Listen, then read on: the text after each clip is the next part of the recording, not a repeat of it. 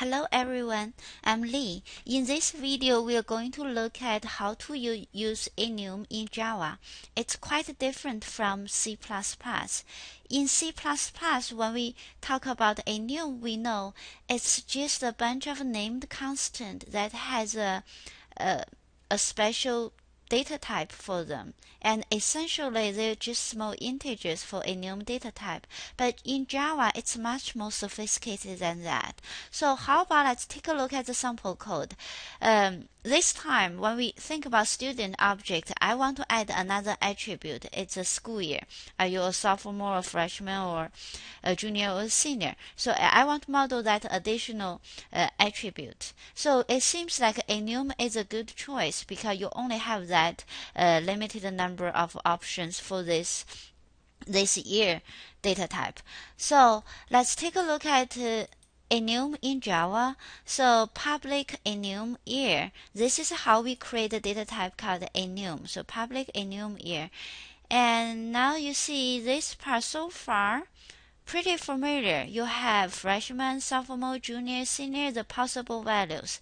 But the big difference here is you see those ones even take a parameter. So those ones, they're not integer. They're not 0, 1, 2, and 3. Those ones are actually objects. So let's take a look at this whole thing. So this enum looks like a class definition. It even gets its own attributes. In our case, I put one attribute inside this data type called max lab hours.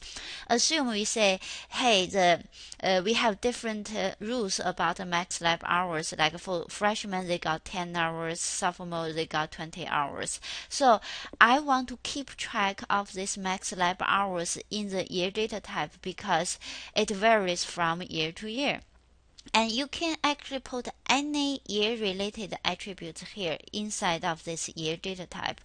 Alright, so to make it simple, we only have one attribute that's related to the year.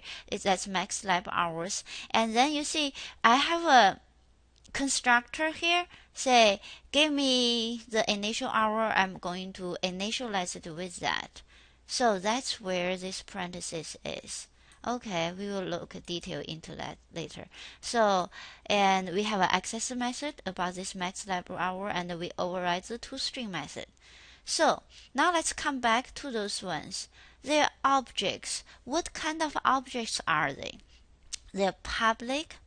That means you can access freshmen from outside of this class, this year class, and they're public. They're static. Static means they can just use freshman by saying year dot freshman because they're static, and they're final. That means you cannot change them. So that's why I use all uppercase convention here. They're final objects. So you can imagine I create an object of year, call it freshman, and when I create, I use year freshman equal to new year, pass in the lab hour as 10. So that's what's behind the scene. So it looks like this.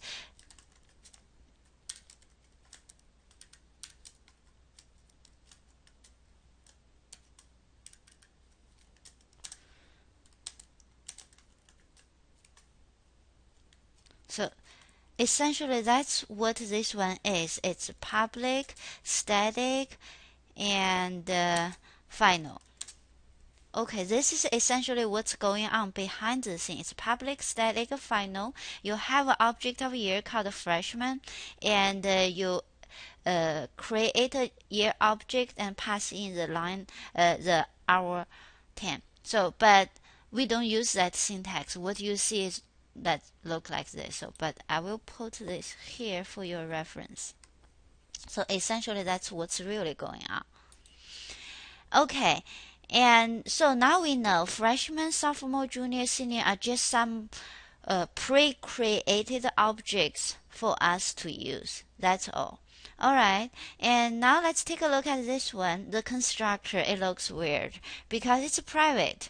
So we rarely see private constructor. Think about the whole deal about constructor is for the client to instantiate you and to use this constructor to initialize the instance variable. If it's private, that means the client cannot instantiate this year class. Then what's the point for year to exist if nobody can instantiate you? But we know the point. So the programmer who created this year data type, they already created 4 objects for you to use. They don't want you to create any other objects of year. They just want you to use those pre-created objects. That's why they purposely keep it private. We can do it here. We can create a new year here because we're inside of this class. But outside of the class, you cannot create another object of year. That's by design. This private.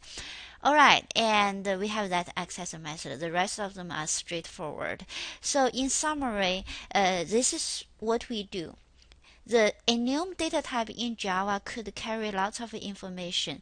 You can put whatever attributes related to this enum type inside of it.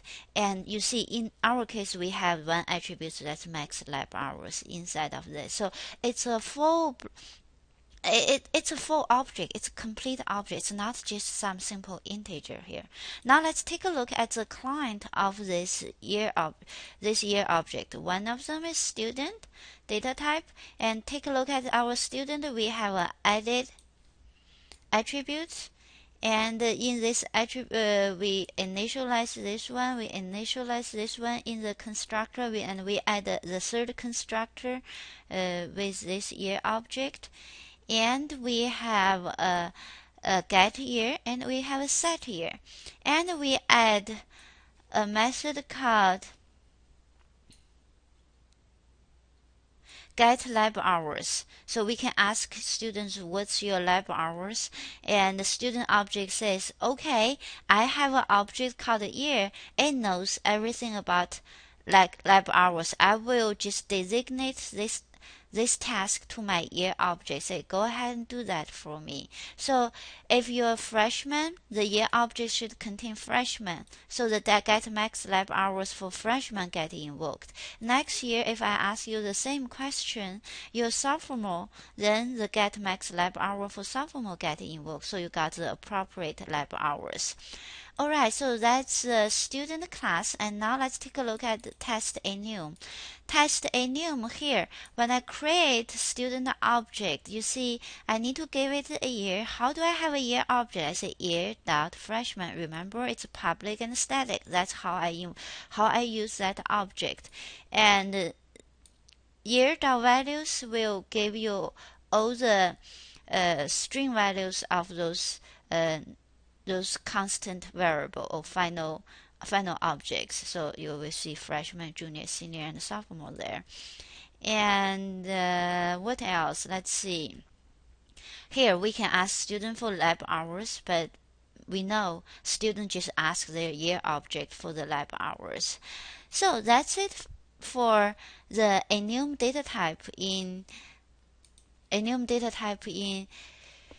Java. So the enumerant are actually objects. Just compile them for you. Thank you.